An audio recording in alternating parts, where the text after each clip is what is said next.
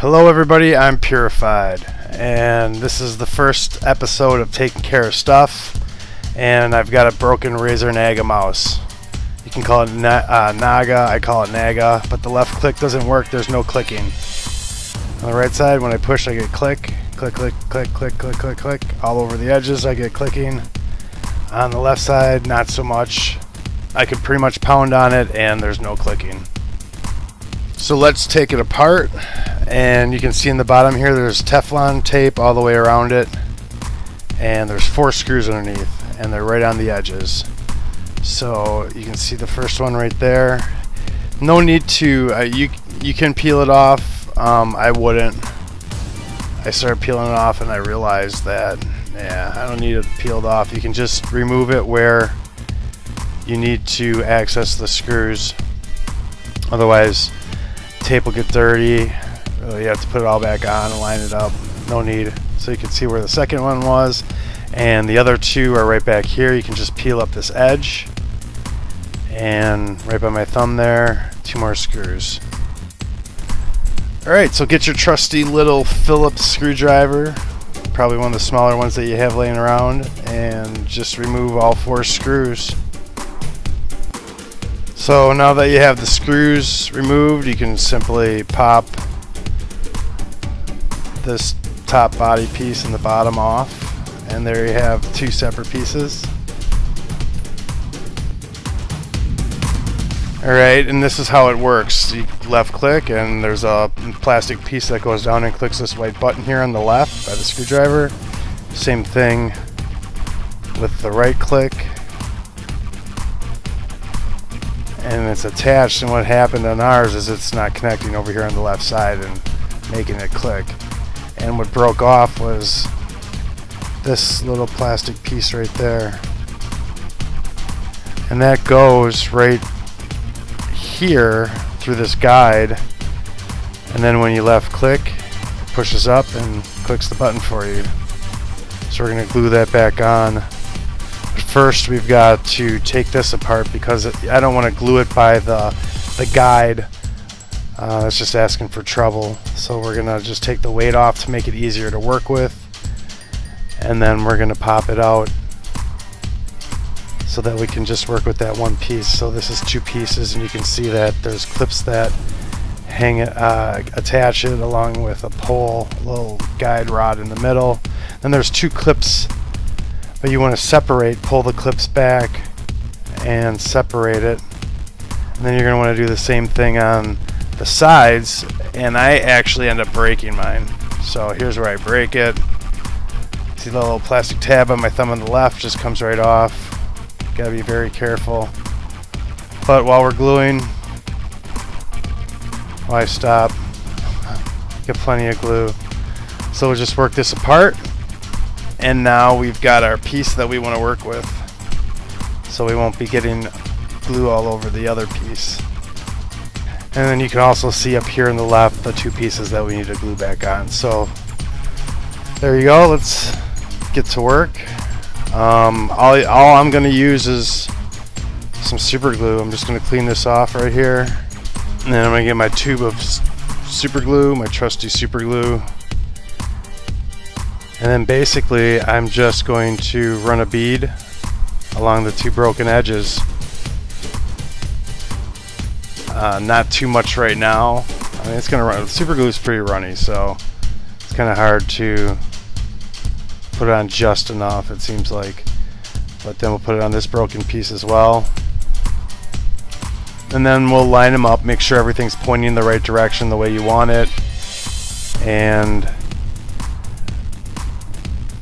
then once we got it all lined up, I'm kind of going to do an outside coat of it, just kind of like a weld, a little strengthener.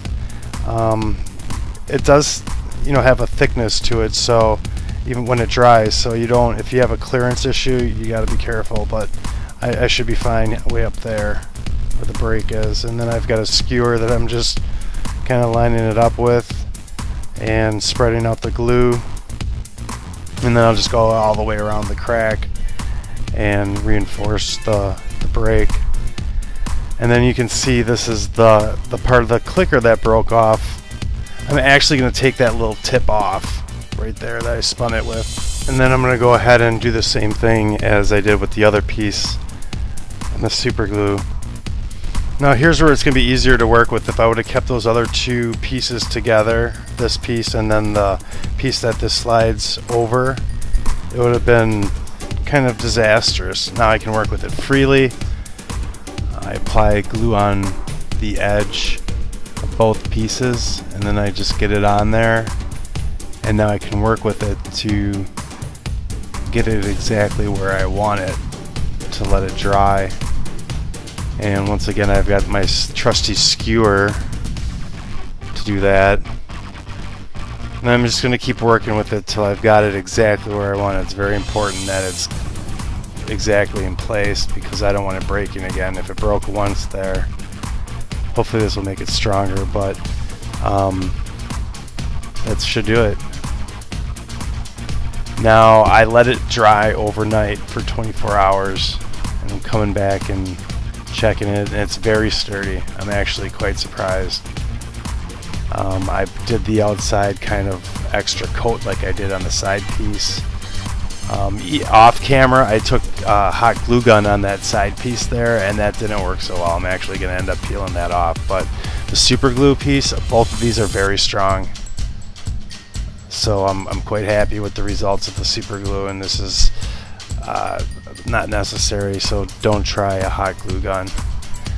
But now that it's dry, and you want to let it dry also because you don't want any wet glue getting back in here when you put these two pieces back together, otherwise your mouse might not function correctly. The left button could get glued, so be careful of that. But now it's dry, I'm snapping it back together and I'm ready to put the mouse back together and see how it works.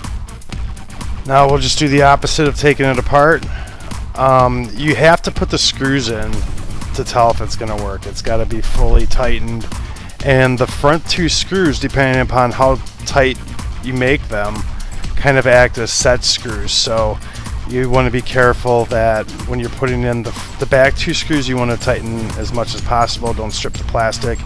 But the front two screws, you can kind of control the distance that plastic piece is from the button with the front two screws. So keep that in mind when you're replacing those. But now I've got it back together, and guess what? My left clicker doesn't work.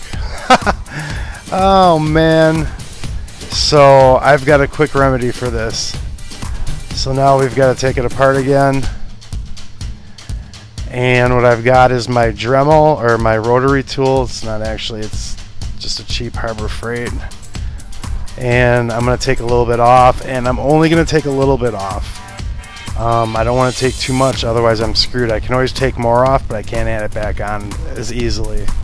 It actually took me 2 attempts, but I've got it to work. Listen.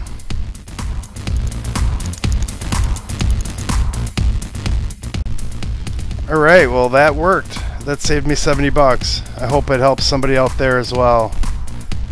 Well, thanks for watching the video. If you have any comments, leave those below. I'm Purified. Take care, everybody.